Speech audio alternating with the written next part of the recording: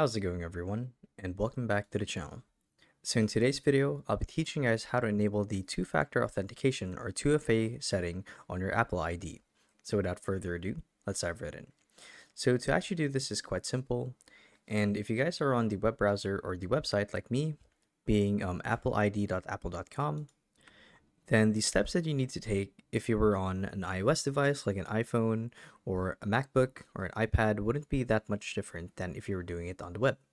So what you would need to do here is once you guys go to this website right here, you basically just want to sign in your Apple ID as normal, and you would want to follow this path right here.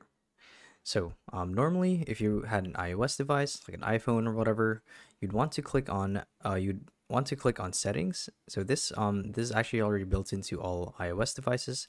Click on your profile icon or your name, and this will take you to the password and security tab.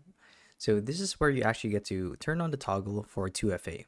And the reason that this is so good and important to have is because should the event where your account gets compromised take place, the hacker or the person who breached your account would need to have a 2FA code to actually get through.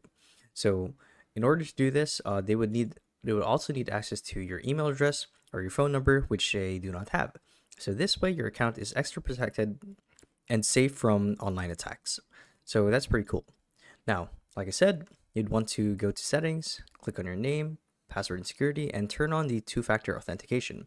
And what's going to happen is you'll be met with two methods, being the email authenticator or SMS authenticator.